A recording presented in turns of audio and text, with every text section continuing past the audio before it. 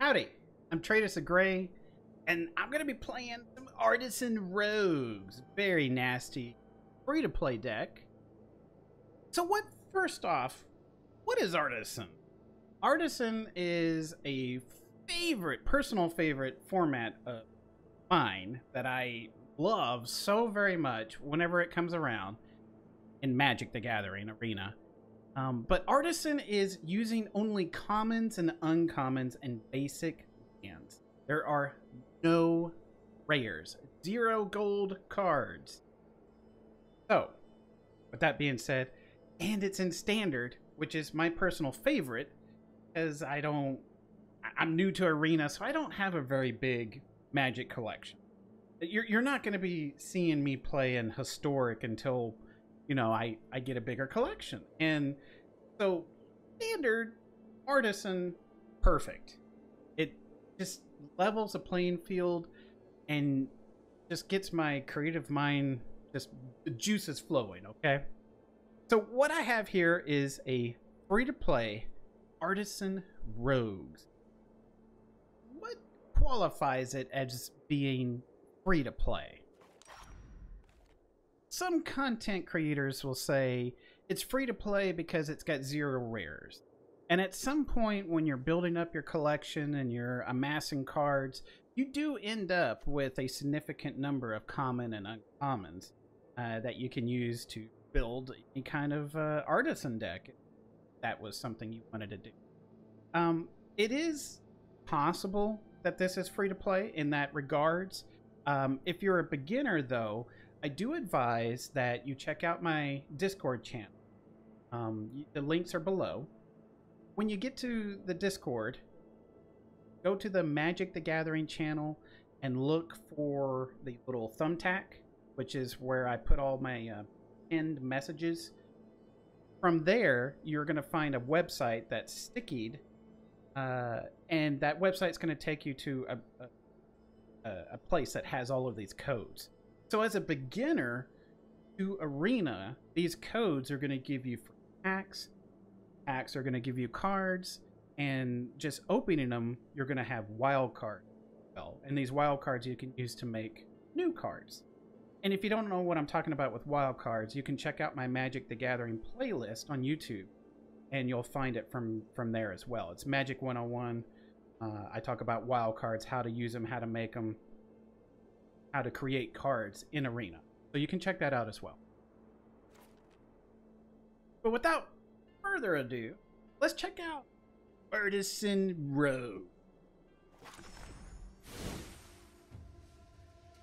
If you're wanting a black and blue deck, Demir, Bruiser, whatever generation you call black and blue, you're looking to play nasty. You like seeing your opponent concede after the Ruined Crab comes down and starts milling 6 cards right off the bat. I mean, I'm sorry. It is nasty. And what's even nastier about this is it's 0 rares. 0 rare. Let's start with the 1-drops. Merfolk Windrobber. It's a 1/1 creature, flying. But when it deals damage to an opponent, we get to mill a card. We can also draw a card by sacrificing it, but we can only do that if we have 8 or more cards in our opponent's graveyard. So keep that in mind. The good old famous Ruined Crab. We all love it, and sometimes we don't love it. It's a 1-drop as well for 0/3, but whenever we put a land down, it will mill 3 cards. And that also works with Evolving Wilds, because you can put it down 1 time and then sacrifice Evolving Wilds, bringing in another land. So that is 6 cards you will be milling from your opponent. Bloodchief's Thirst. This is just more removal for the deck. I use it for a very troublesome creature or planeswalker by chance, but usually I just kind of use it for creatures unless I know a planeswalker is coming. Our 2-drop column is Lofty Denial for the start. I personally love it in this deck. It's another way of saying no. because of the counterspell synergy. I think this adds a lot that we can use with this deck, because you're typically going to have a flyer out with your Soaring Thought Thief or your Wind Robber. The only other land creatures we have is our crabs and, of course, our Black Bloom Rogues. But I find it useful in this deck, and I'm sure you will as well. Drown in the Loch, it's very versatile. It's flexible. We can either use it as a counter spell, or we can remove another creature off the board. Gives us options. Soaring Thought Thief, this is probably your most important card in the deck, just because it's a rogue, and of course, it has flash, flying. It's a 1/3, and if the opponent has 8 or more cards in their graveyard, rogues get a +1. And whenever we, 1 or more rogues we control attack, each opponent mills 2 more cards. You really do want to try to protect your Soaring Thought Thief, whether you're countering spells or removing bigger threats off the board. So do keep that in mind when you play this deck. Teferi's Tutelage. So when I was building this deck, it has 2 win cons. And I love multiple choice win cons, because if you're building a deck for only one and it gets countered hard, well then, you know, GG, off to the next game. But with this deck, you will either win by slapping your opponent's face with enough rogues or beatdown, or you're just going to straight up mill them. And then there's option C. You will create so much frustration that they will just concede. Again, we're playing a nasty deck. So Teferi's Tutelage, whenever this enters the battlefield, we will draw a card, then discard a card. And whenever I draw a card, the target opponent mills 2 cards. And that will go very well with our Into the Story as well. Didn't say please, I have 3 of these in the deck. It's another hard counter, plus it mills their deck as well.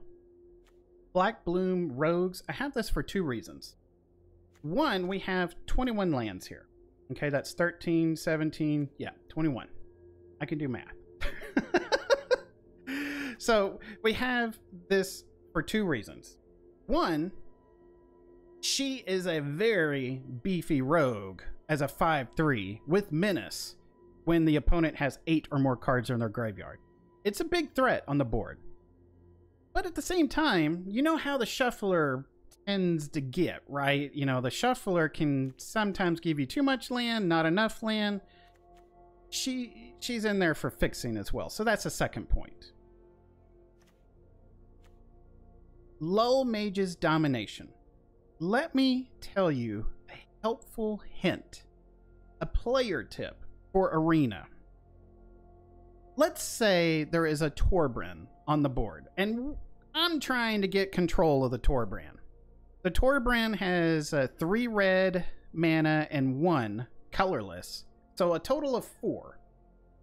A total of 4 to be able to cast it. So with this sorcery spell, it costs 3 less to cast for X if it targets a creature whose controller has 8 or more cards in their graveyard. Gain control of target creature with mana value X. So the biggest player tip I can give you for Arena is, because Arena doesn't operate like our brains do. I know if my opponent has 8 or more cards in their graveyard, that Torbran is going to be 3 blue plus 1, right? Because it's going to be 3 less. You know, 4 is the total for Torbran. 3 less is going to make it 1. So when you're sitting there getting ready to cast this spell, do not put X equals 1, because you're telling the Arena to look for something that took 1 to cast or less, and it's not going to find the Torbran. You do have to say that X equals 4, no matter what.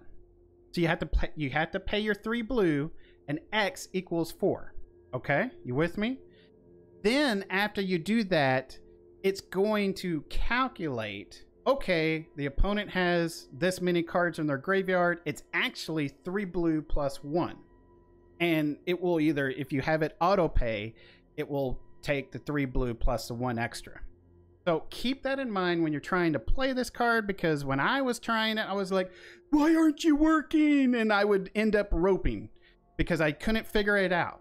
And then I just realized I have to tell it, I have to force it to say X equals 4 for it to look. And then it does the math automatically. There you go. The last card in our deck, of course, is Into the Story.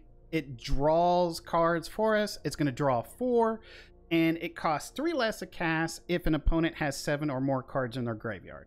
So this just keeps digging for answers for you to be able to play. Or if you got some tutelages down, it's going to also mill a lot of cards as well.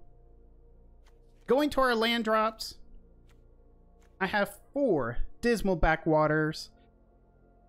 It's for land fixing, okay? The gain life is neato as well. It's a little slow, and so is the Evolving Wilds, but the Evolving Wilds go really well with the Ruin Crab. Don't let the little gold little star comment whatever get you. It is not a rare card. I personally bought the Bob Ross Secret Lair because I like Bob Ross, and I'm an 80s kid, and I had to have the lands as well because I thought the art was amazing. That's another draw for me for Magic the Gathering, is the art. And of course I had to have it. So what other way to make this deck more trolly than throwing all Bob Ross lands? Except for the Dismal Backwaters. Obviously there was no Bob Ross Dismal Backwaters, but I do have 5 swamps and 8 islands. I hope you love this deck as much as I do. It's Artisan Rogues. Let me know how it fares for you in the comments below. And let me know if any of your opponents concede as well. Enjoy the 3 games I got for you here, as I played some earlier, and I figured I'd just put this together. And there you go. Also, not to forget, if you want to catch me on Twitch, I do stream there live during the week, and on the weekends you can catch me at the links below. You can find me there, and some of the stuff I stream there doesn't always end up on YouTube, so check me out, say hi. I'll see you in the next. Artisan Robes, here we go. Oh baby, oh baby.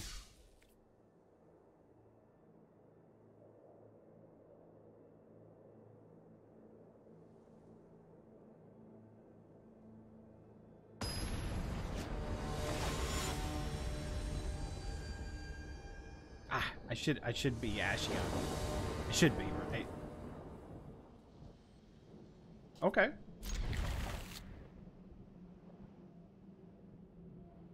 Turn 1, Rune Crab. Turn 2, opponent concedes.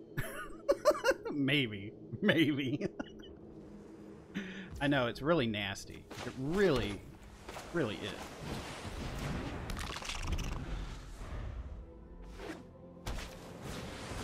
Alright. Well, this unfortunately comes in tapped. But we get to see what kind of deck they're playing. Get a flyer out. That's in the turn.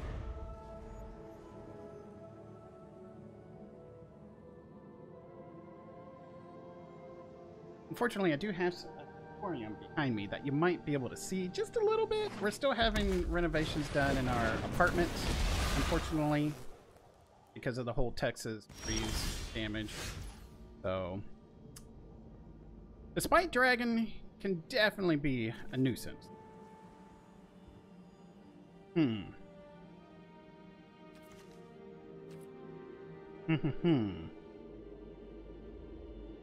could always get rid of it later. I could just pass a turn, actually. I think that's what we're going to do.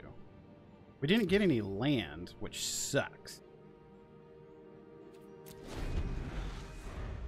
I could either flash in a rogue, or I could counter something. But it depends on what he does.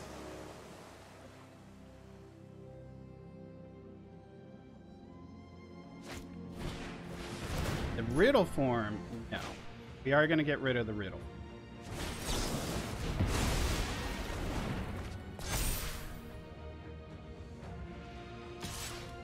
I'll take the 2. Can I get some land? Can I get some land? Pretty please? Got another instant, it looks like, in the arsenal. I did not get land. Ow.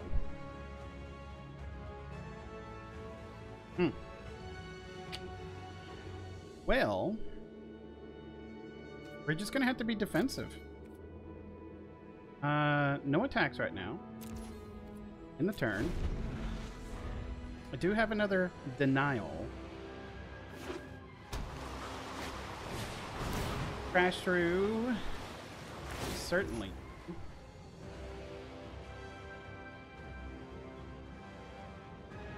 But I'm gonna let that slide. Just gonna kill it on it.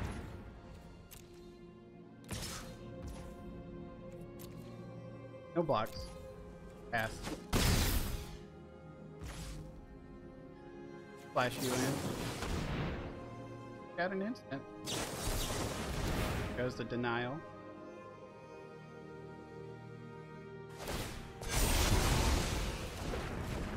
And now we can easily get rid of this Sprite Dragon.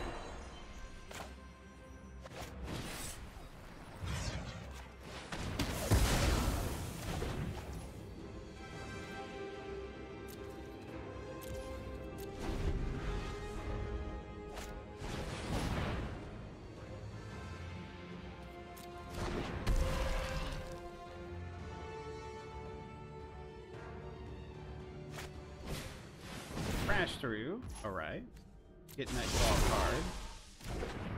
But no more Sprite Dragon being boosted.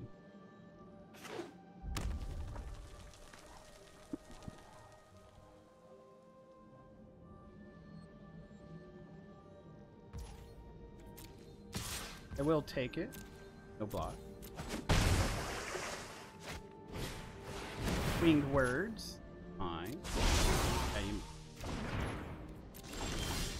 Okay. We got things we could do here. I need to keep them from being able to play anything. Unfortunately, and I can still keep taking a little bit of damage. But don't have any land. Really surprising that I'm getting screwed on the shuffler right now.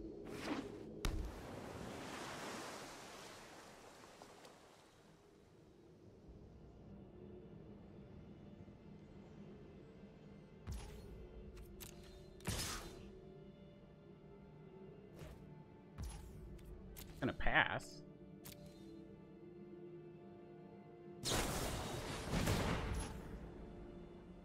So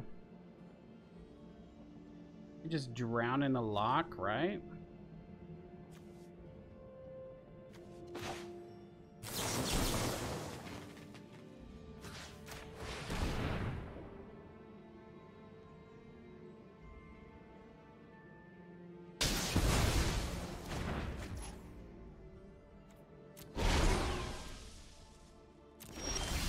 There's some land.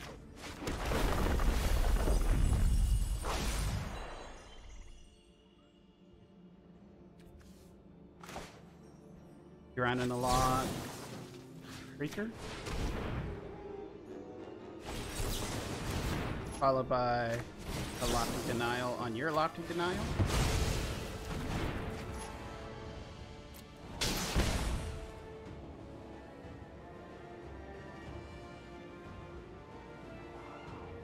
What card do you mind not having? Because this Wind Robber is going to come take a card.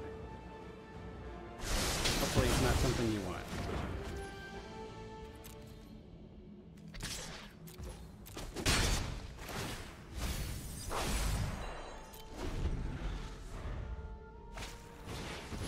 Opt.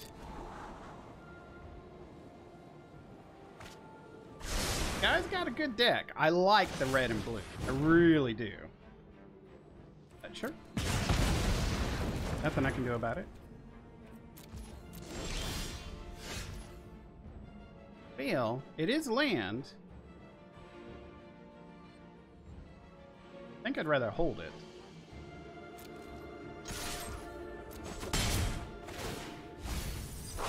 That's something they could have played.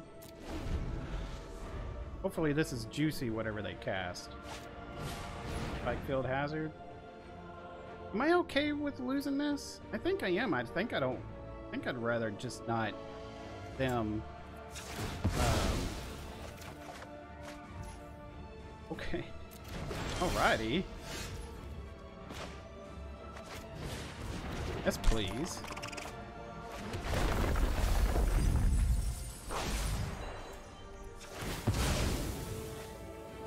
I'll take another blue source. Oh, another Sprite Dragon down the drain. We have some counters. And yeah! Artisan Road! Oh, it's a nasty deck. It's a nasty deck. Okay, I got 20 gems out of it. Let's do another. Artisan Rogues.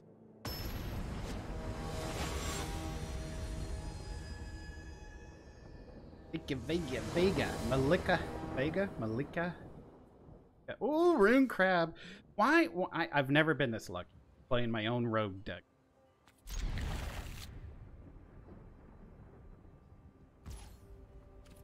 Yes, please. Brazil! Oh, wow. I love this opponent. I love this opponent. Why? Because my wife is Brazilian. So, I love them. I love them a lot already. I do want to be able to counter something. So, we're just going to play that. Okay. No attacks.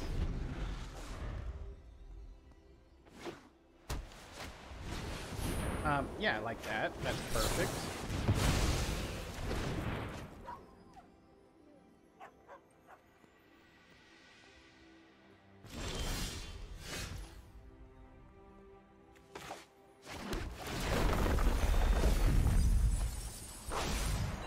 What did I just take there? Oh, okay. All right. No attacks. Now, we don't have any flyers, so we have to be kind of careful what they do. I mean, we could tap them out, but unfortunately, we just don't have an answer. Now that I could do. I think I'd rather go big. I'd rather not bigger things. Well, you're gonna come down as land.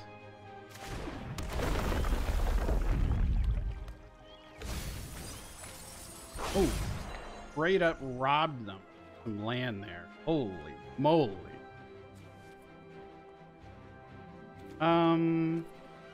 I'll play you. That way I still have...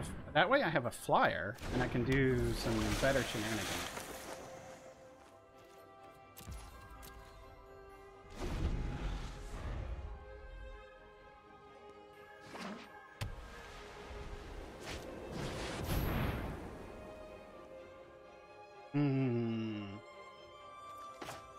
Yeah, we don't want that.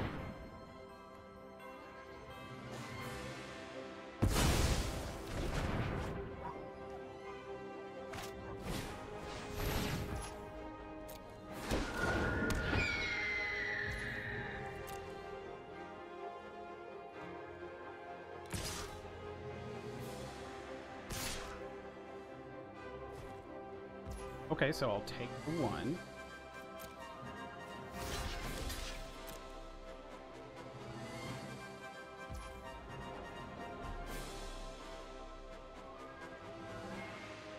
Sorry for the chime.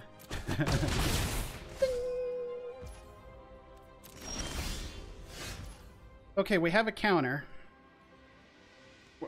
We need some pressure on the board, unfortunately. We need some pressure. This is pretty good pressure, but it leaves them open to cast some. But it's good pressure.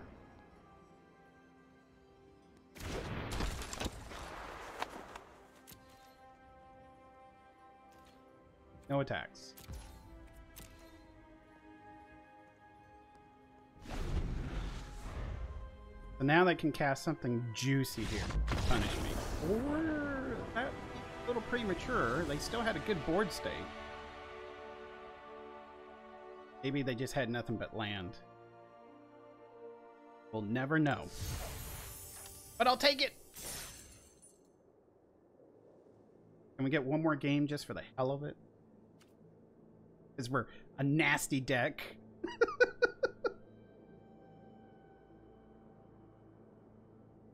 A pizza order is on the way.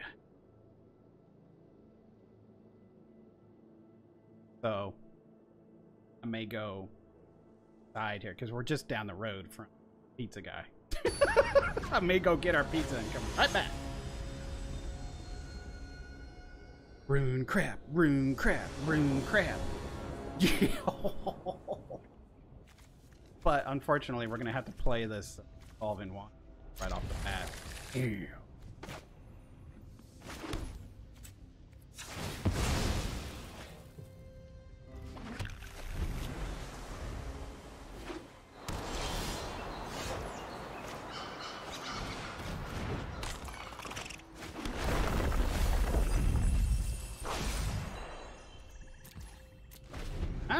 Playing some kind of auras, aren't we?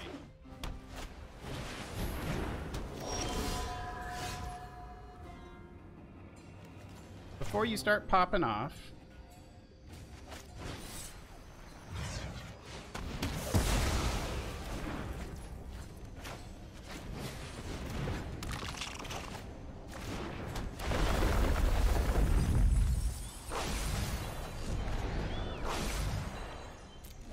do rune crab. Nasty. And before the pizza guy even got here. Woo-hoo-hoo! All right, Artisan Rogues. Hope y'all enjoyed it just as much as I do.